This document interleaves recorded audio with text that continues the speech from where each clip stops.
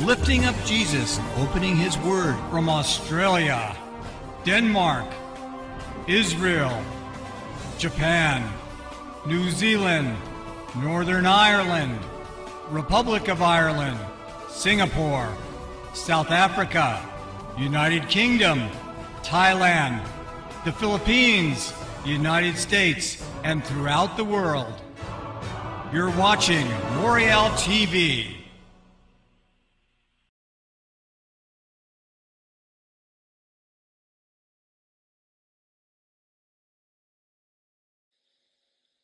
The popular Chinese dish chop suey was actually invented in San Francisco, California.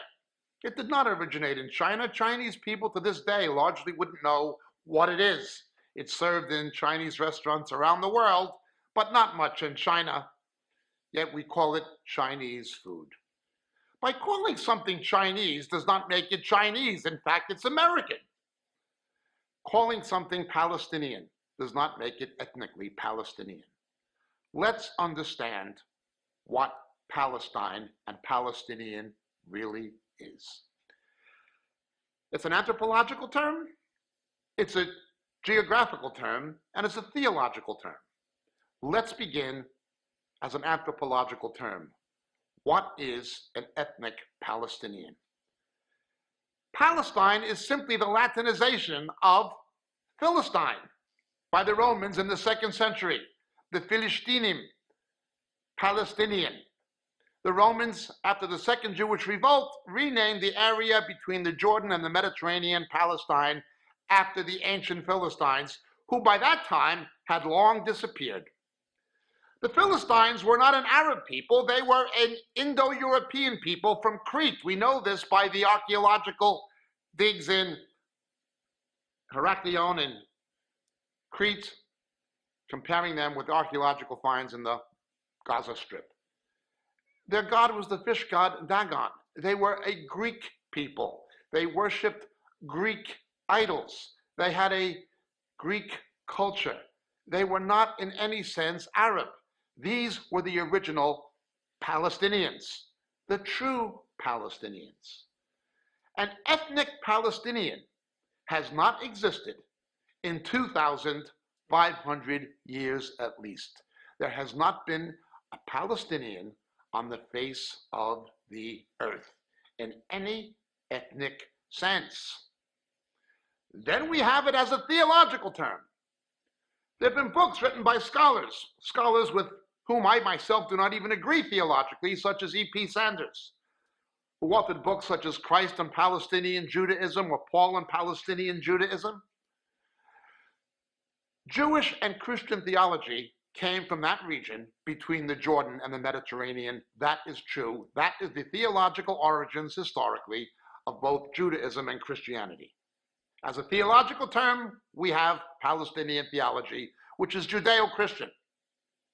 Islamic theology came from Arabia in its origin. Its ontogeny was Arabian, and it developed through the Middle Ages in Egypt. Islam is not theologically a Palestinian religion the way Judaism and Christianity are. It is a simple fact. Any Islamic scholar knows that. Then we have Palestine as a geographical description. Again, largely the area between the Jordan Basin and the Mediterranean. Prior to the establishment of the Jewish state, the re-establishment of the Jewish state by the United Nations in 1948, the region was called Palestine and had been for some time, but only as a geographical term. A Palestinian was not an Arab in any sense. There were 30,000 plus Jewish soldiers who fought in the British Army in the Royal Palestine Legion. That was on their patch. Every one of them was a Jew. The original name of the Jerusalem Post, Israel's English language newspaper, was the Palestine Post. The original name of the Israeli Philharmonic Orchestra was the Palestine Symphony. A Palestinian was someone of any ethnic or religious background who lived there. Mainly Jews, Christians, and Muslims. They were all Palestinians. However, something has since happened. We have people claiming a Palestinian identity that was in fact not their own claim, but was imposed on them for political considerations by their leaders in the 1960s and 70s. They are not ethnic Palestinians. They are not European, they are Arab. Their ancestors originated in Arabia, and most of the people today calling themselves or are being called Palestinian are in fact the descendants of immigrants who came to the land between the Jordan and the Mediterranean, often illegally during the British Mandate and during the Jewish Aliyah for a higher standard of living under the British and Jews than was available in the surrounding Arab world. They came from Tunisia. They came from Egypt. They came from Arabia. Yasser Arafat was born in Egypt, educated in Egypt, and served in the Egyptian army.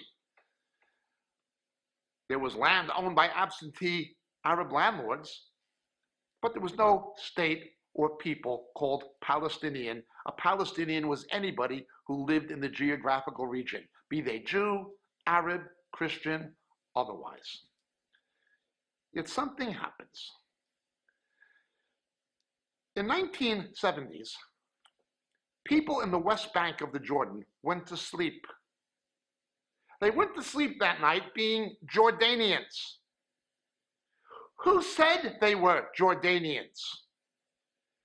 In 1970 and in 1968, Yasser Arafat said, Palestine is Jordan.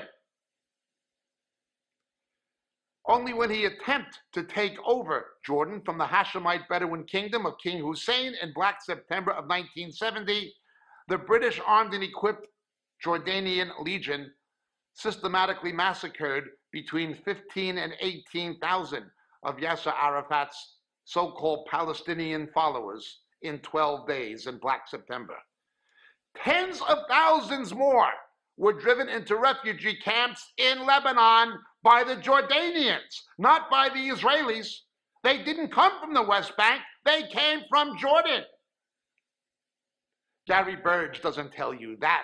Stephen Sizer doesn't tell you that. Colin Chapman doesn't tell you that. Philip Church doesn't tell you that. Historical documents tell you that. Not only did Yasser Arafat say that Jordan was Palestine, but so did His Majesty King Hussein of Jordan, who I met when I was 15 years old in Virginia in America. Nice man. He said Jordan is Palestine.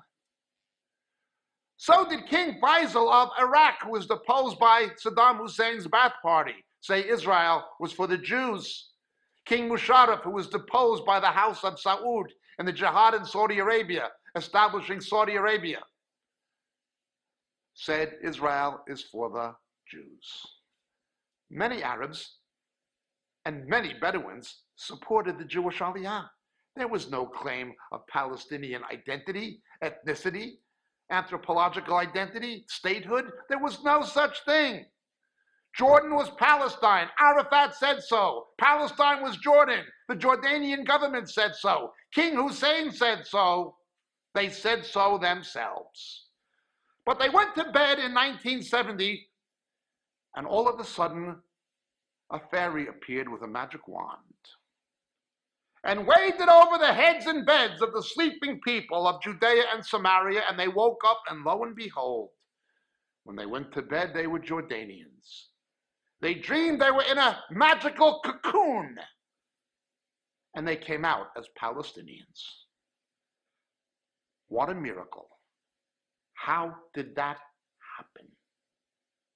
The fact of the matter is that from May of 1948 until June of 1967, the West Bank, East Jerusalem, the Gaza Strip, the Golan Heights were all firmly in the hands of Arab Muslim rulers.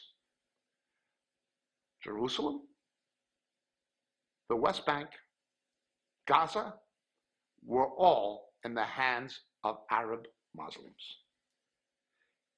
If they wanted a second Palestinian state, in addition to the one that they themselves already said existed in Jordan. Why did they not simply create one when they had nearly 20 years to do so? Nobody would have stopped them. Gamal Abdul Nasser of Egypt kept the Gazans in subhuman poverty.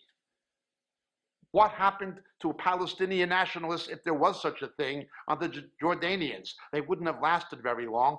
Look at Black September. Tens of thousands of these people driven into refugee camps from Jordan.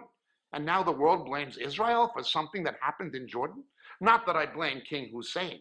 He knew what Arafat was, and he was right to protect himself and his country from that man. But they didn't come from Israel.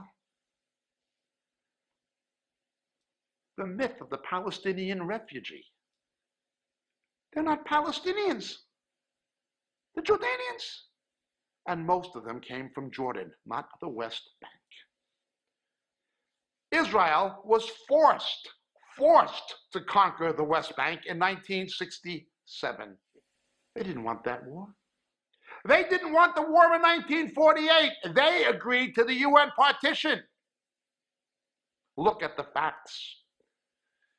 It is audio documented recordings in Arabic of the United Arab Command telling the Arab population of Israel to leave, to flee, because the United Arab Command and its armies were going to push the Jews into the sea. Then they would return once the Jews were pushed out. Only they did not bank on losing the war, because they had the numbers and they had the arms, much of it provided by the British. The Jews were simply largely refugees or kibbutz farmers or Holocaust survivors. No one thought they would have won, but they did. And they won without much international support from anybody, including America. It didn't exist at that time, but they won anyway. Now, all of a sudden, the aggressor becomes the victim. You drove us out. No, you left. Initially, the Israeli government told them not to leave, beseeched them to stay and make peace. But we're told the lie over and over and over. Open revisionism. When you see a revisionist, somebody who rewrites history, like Philip Church, or Gary Burge, or Stephen Sizer, or Colin Chapman, there's only two viable possibilities. Either they are academic frauds, pseudo-scholars, or they are religious liars. I'm not judging them or their motives. Whether they are academic frauds or religious liars or both, I will let someone else decide. I'm only dealing with what they say. It is demonstrable revisionism. They have rewritten history. They are propagating something that is utterly and totally false, at odds with the documented records. They had 20 years to make a Palestinian Arab Muslim state if they wanted one, but they didn't. They could have had peace. They rejected it. The Israelis did not want those wars. They were forced to fight in self-defense. But let's go further. The suffering of the Palestinian people, we are told. Despite the hypocrisy and corruption of the United Nations, perhaps there's a bit more honor to be found in the statistics of the World Health Organization.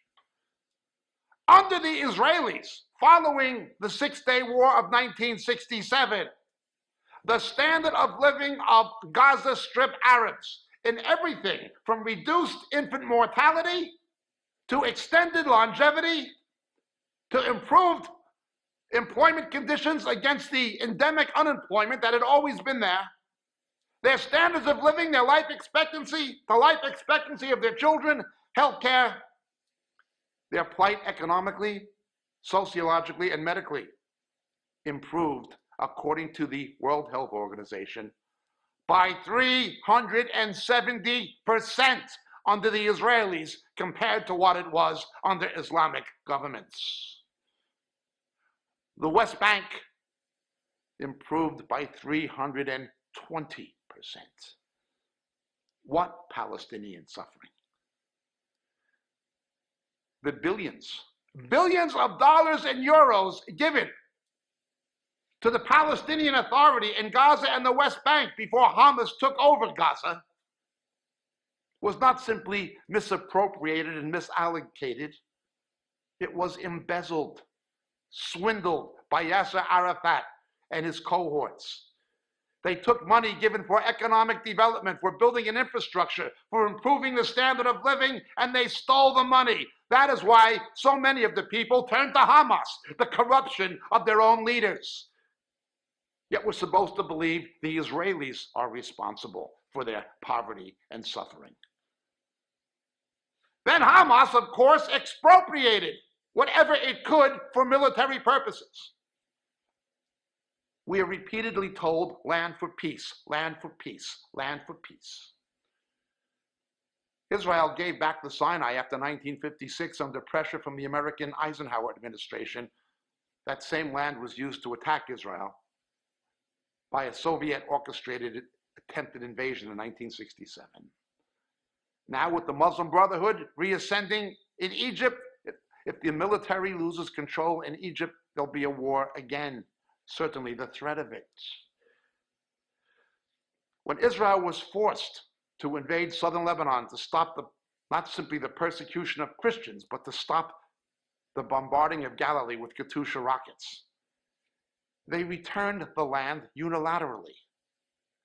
Syria and Iran rushed in with more Katyusha rockets. In 2006, thousands and thousands of more fell on the cities of northern Israel, including Haifa, including Arab villages, killing Arabs as well as Jews.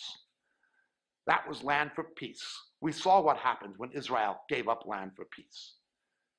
The Bush administration and others pressured Israel to leave Gaza unilaterally. It did. The next day, Katyushas fell on the outskirts of Tel Aviv. Hamas openly admits it does not believe in peace, it believes in hudna, the Islamic doctrine of a temporary ceasefire until you can get the strategic advantage to continue the jihad. When they speak in English, they say peace. When they speak in Arabic, they say hudna, not salim.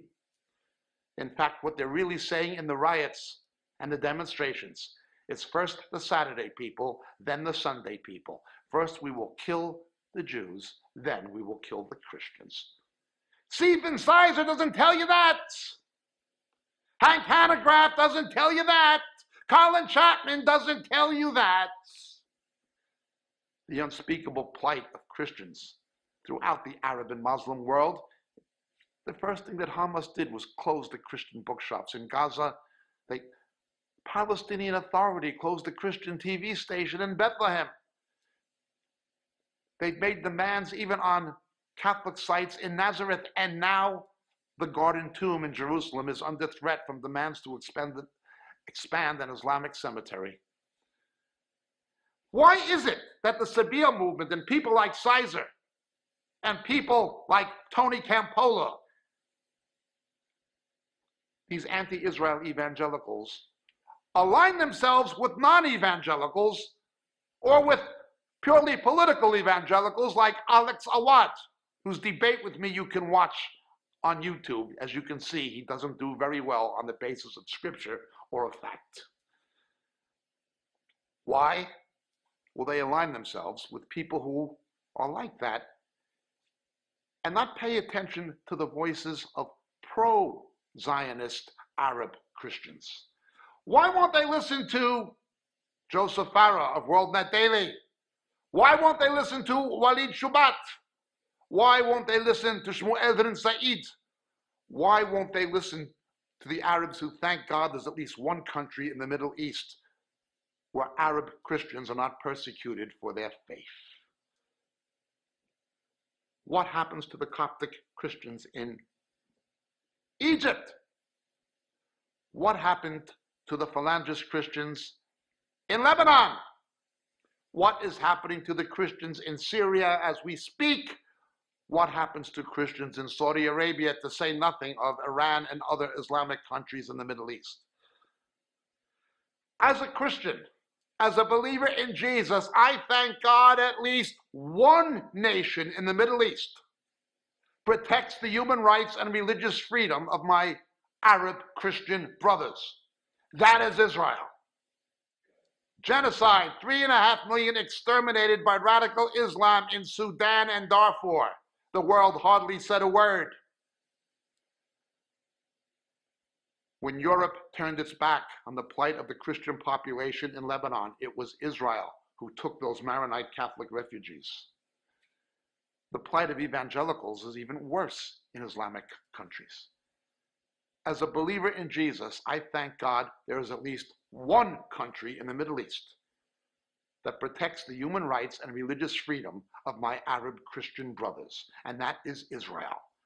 Thank God for the Jews, because the Muslim nations kill them. Oh, you will see nominal Christians with some kind of a political agenda. They think perhaps if the West Bank goes back into Islamic control, they want to court favor. Before that happens, they're acting out of fear. All of these factors come into play. But the fact of the matter is, find me one nation, Hank Hanegraaff. Find me one nation, Gary Burge. Find me one nation, Stephen Sizer. Find me one nation, Philip Church. Find me one nation in the Middle East where Christians are not persecuted other than Israel. You can't find one because they don't exist. Hypocritically, with the mark of a true coward, you turn your back on the plight of your persecuted brethren and embrace the cause of their persecutors. And you do so in defiance of the plain teaching of both the Old and New Testament. Again, Jesus made it clear the Jews would return to Israel 3 times, not counting the book of Revelation. Jesus himself. Luke 21:24, Matthew 23:39, Zechariah 12:1-10. Read it. Your argument is not with me. Your argument is with him. Take it up with him. I simply believe what he said. Quite evidently, you gentlemen do not. Palestine? Palestine? A Palestinian has not existed in over 2,500 years in any ethnic or anthropological or genetic sense of the word. They were Jordanians. They were Gazans. But they were not ethnic Palestinians. This year, 2012, a leader of Hamas admitted that they came from Arabia. Admitted it themselves. They know it. Why don't you, Mr. Burge? Why don't you know it, Mr. Sizer? Or why will you not at least have the courage and integrity to debate me on the basis of historical, anthropological, archaeological, and theological fact? Let's understand these issues. Palestine, Palestinian. First it was Canaanite and it was Israelite according to the book of Genesis. The indigenous people were the Israelites. Canaanites are long gone. And Abraham, Isaac, and Jacob were there when the Canaanites were there.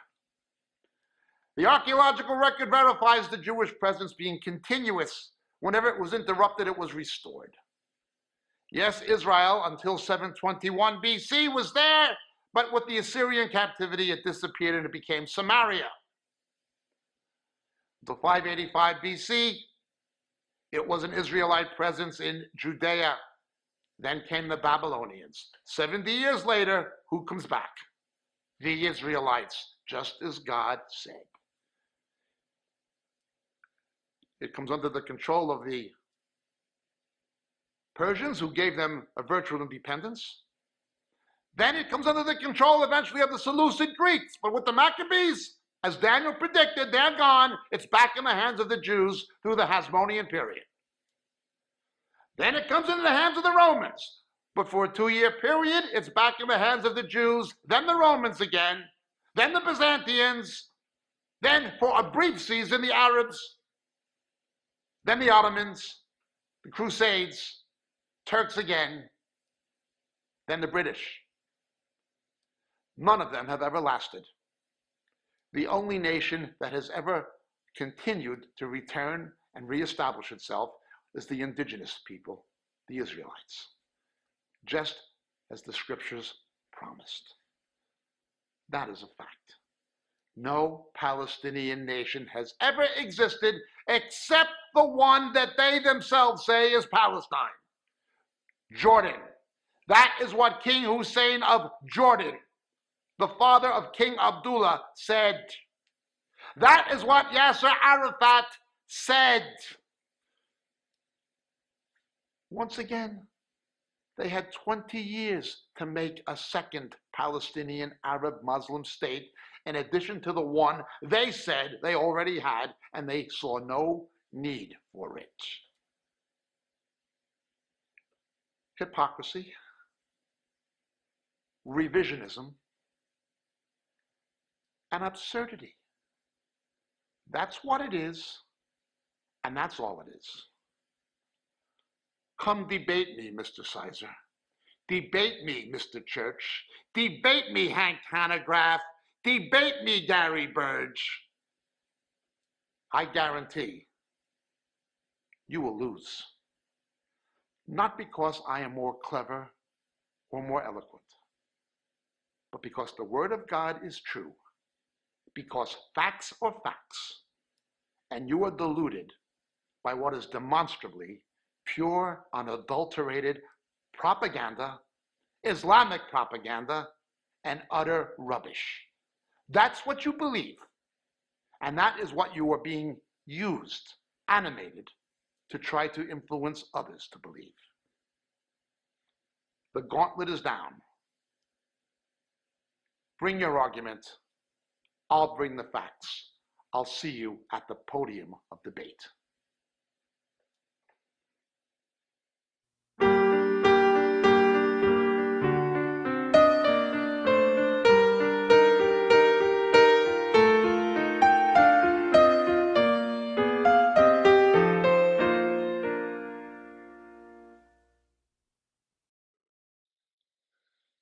An adage borrowed by the Nazis stated, "If a lie is repeated often enough, people will tell it's the truth." In the art of propaganda and propaganda psychology, just keep repeating something as if it was a fait accompli, an established fact, and a substantial percentage of the general population will come to believe it. The advertising industry understands this, so do government propagandists. So do revisionist historians. Just keep telling the lie often enough, and people will believe it's true. This, however, does not make it true. It has never made it true, and it never can. It's only the historical merits, the veracity of something, which determines its truth or its falsehood. We've been told repeatedly in much of international media, certainly in left-wing academia, and even now among certain evangelical Christians and even left-wing Jews, that Israel is guilty of an occupation of Palestine and Palestinian territory. This is the claim, and we hear it repeatedly. We are often told this is substantiated by a violation of UN resolutions, the United Nations. Quite a thing. Why do we not see the United Nations speaking about Chinese occupation of Tibetan territory, or Arab occupation of the territory of the Berbers of North Africa, or the Turkish occupation of Kurdish territory? Israel is always somehow singled out, with one exception. There is indeed a Chinese occupation of a national Tibet. There is indeed an Arab occupation of what had historically and traditionally been Berber homelands from Morocco all the way across the north of Africa, Tunisia, Algeria. However, archaeology tells us something concerning the West Bank, concerning Jerusalem, concerning Judea, Samaria, concerning cities today called Nablus, Bethlehem, etc. The archaeological record substantiates that the indigenous people are Israelites. The biblical record tells us in the patriarchal narratives in the book of Genesis that Abraham, Isaac, and Jacob dwelt in that land as long as the Canaanites. The earliest civilization is Canaanitic and Israelite, or certainly Hebrew, Hebraic peoples. This is verified by archaeology. One can go to any tell with multiple strata of archaeological excavations showing each successive period going back in time. The indigenous people are always what today we would popularly call the Jews. Nobody would ever say, nobody would postulate something as absurd as that the Maoris are occupying New Zealand, or that the Apaches occupy Arizona, or that Eskimos occupy Greenland. I don't object to Pakeha, New Zealanders of European or Anglo-European descent living in New Zealand. But don't try to tell anyone Maoris have no right to be here as the indigenous people, that they're an occupying presence.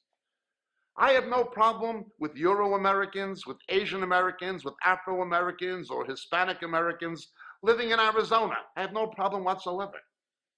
But please don't attempt to postulate that Apaches are an occupying presence and have no right to be there. By definition, an indigenous people cannot be called an occupying presence. They were there first. The first historical and anthropological claims to the land is to the indigenous population in every case. However, the United Nations and others expect us to make an exception for the Jews. Unless the indigenous population is Jewish, the law applies. When it's a Jew, we make an exception. They're an occupier. Can a Maori occupy New Zealand? Can an Apache occupy Arizona? Can an Irishman occupy County Tipperary? Well, the answer is obviously no, for an obvious reason, and it is just as obvious that a Jew cannot occupy Jerusalem, Bethlehem, Nablus. The claim has been made that the assertions by certain evangelical Christians of a premillennial dispensational perspective and others, and by certain Jews of various theological persuasions, are based on biblical claims or claims based on the Judeo-Christian scripture to Israel being a Jewish homeland. That is very true. However, I, speaking to you as a believer in Jesus, my faith is Judeo-Christian, I do not need to resort to my personal faith to substantiate that conviction, even though it is my conviction. I have archaeology. It is purely Islam that can only base its claims on a religious pretense. Islam divides the entire world into Dar al-Islam and Dar al-Harb, the world of Islam and the world of the sword. Islam traditionally spread by jihad, by military wars. Muhammad personally led 27 military campaigns. The reason the Berbers live under Arab occupation is because of jihad. The reason Islam has extended itself into multiple nations, including Iran, is because of jihad. Islam teaches that once Muslims have conquered a land, it is theirs by the divine right of their God Allah, that it is given to them by Allah and it is now part of Dar al-Islam.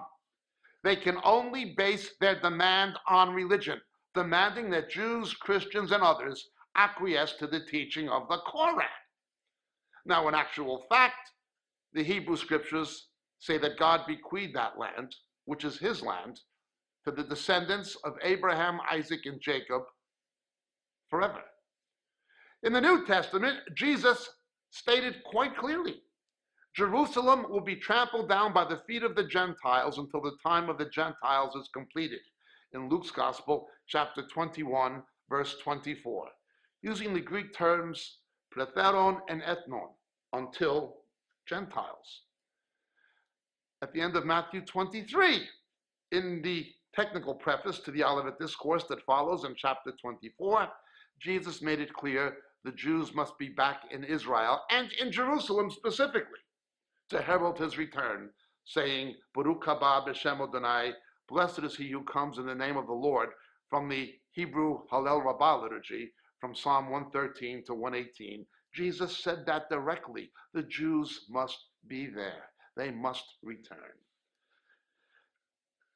People ignore this. So-called scholars like Gary Burge circumvent it. Others, like Philip Church, simply ignore it and expect others to ignore the plain teaching of Jesus and of the Hebrew Scriptures. But once again, I do not even need to resort to the teaching of Jesus as much as I believe it, or to that of the Hebrew prophets as much as I believe it.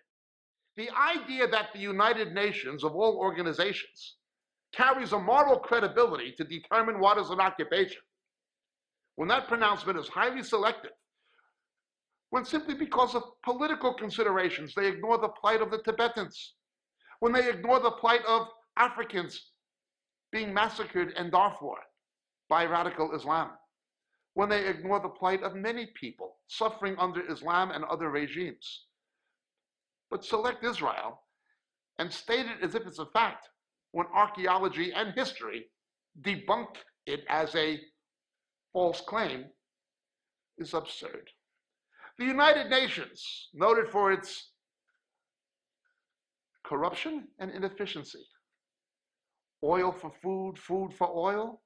We saw the waste and inefficiency, the misallocation, misappropriation. We saw what happened with the scandals, the payoffs, the kickbacks. In my native New York, I lived directly across the street from the United Nations. I recall looking at the limousines with diplomatic license plates and diplomatic seals of ambassadors to the UN from third world nations, with astronomical infant mortality, with unspeakable poverty and injustice, with reserved parking spaces simply for UN diplomats, people from these impoverished countries with elaborate limousines, Rolls-Royce, Cadillac, Lincoln Continental, Mercedes-Benz, living like kings in Manhattan, living like the salubrious aristocracy they are at the expense of their own people who live in subhuman poverty. And then these same diplomats from the third world will convene inside the UN and pronounce resolutions, biased resolutions against Israel.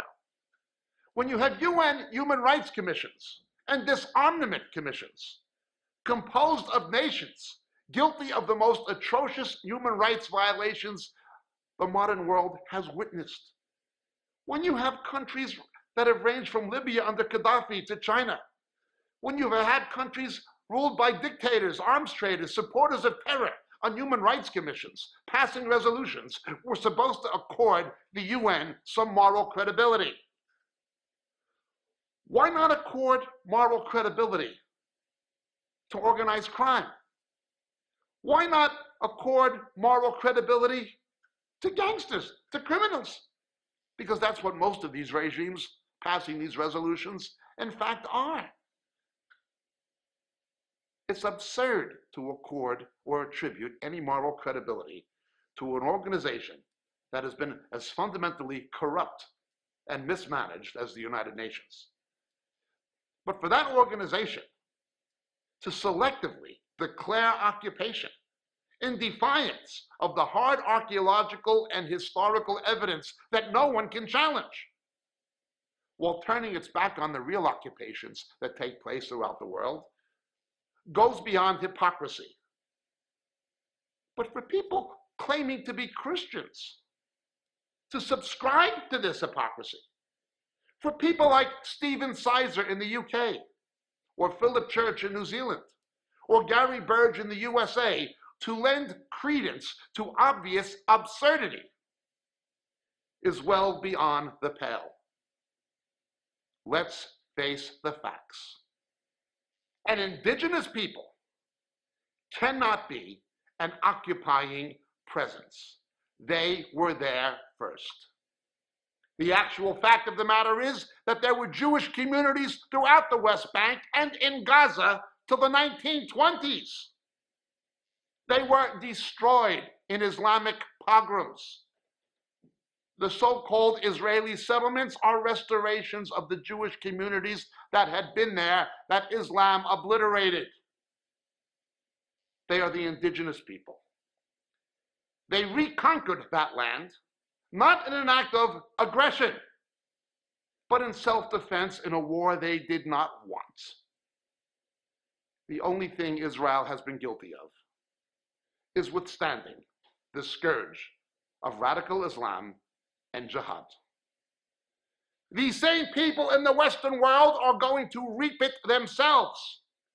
In fact, the Hebrew prophet Obadiah in verse 15 says this: "Find me a single nation that has allowed Islamic immigration that has not had the plague of riots and terror."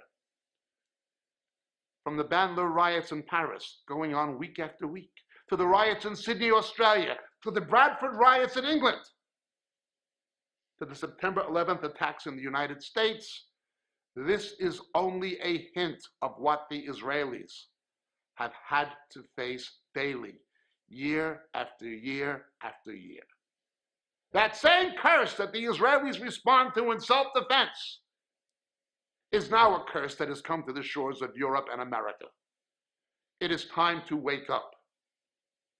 No, I am not against Arabs. Arab Christians are my brethren. But look at the plight of Arab Christians. Look at what happens to Christians in Arab countries.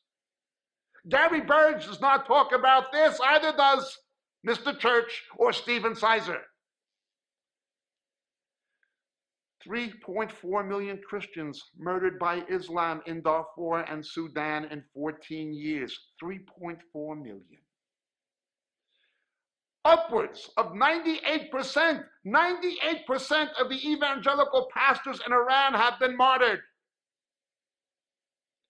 While the Saudi Arabian government funds the construction of mosques and Islamic institutions all over the Western world, including America, Australia, Britain, Europe, you cannot build one church in Saudi Arabia. You cannot even bring a New Testament into that country.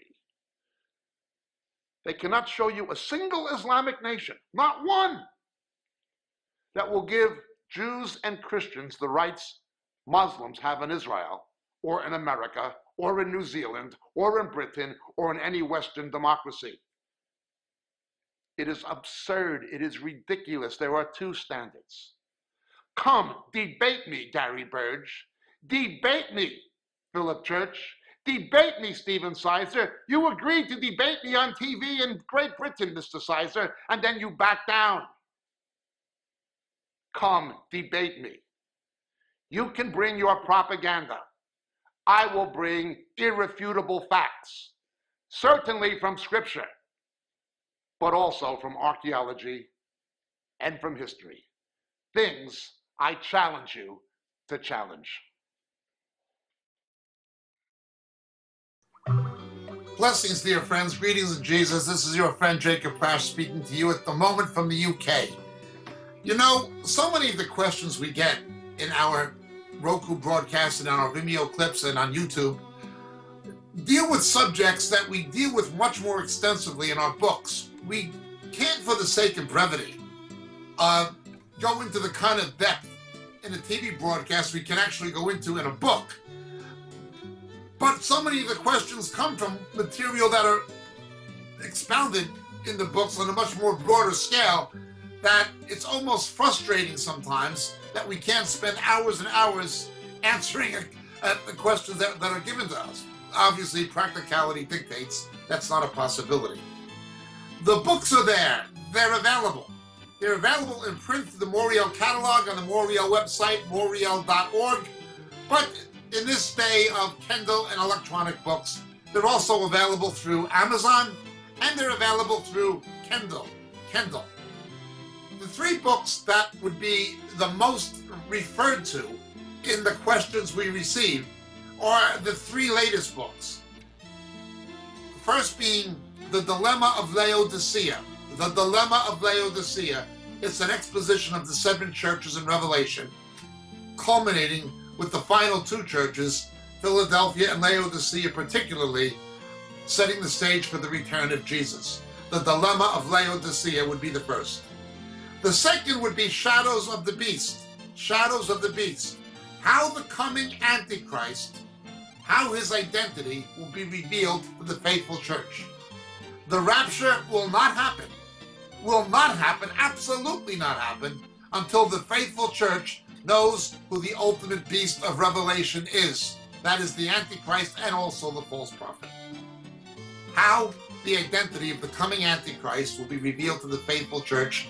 Shadows of the Beast, the second book. And the final and latest one, harpazo. Harpazo. What the scripture actually teaches about the rapture, the snatching away which takes place between the 6th and 7th seals in the book of Revelation. So these three books, The Dilemma of Laodicea, Shadows of the Beast, and Harpazo, all available in the Moriel catalog, all available through Amazon, and all easily available electronically by Kindle. Thank you so much, dear friends. God bless. May Jesus be with you.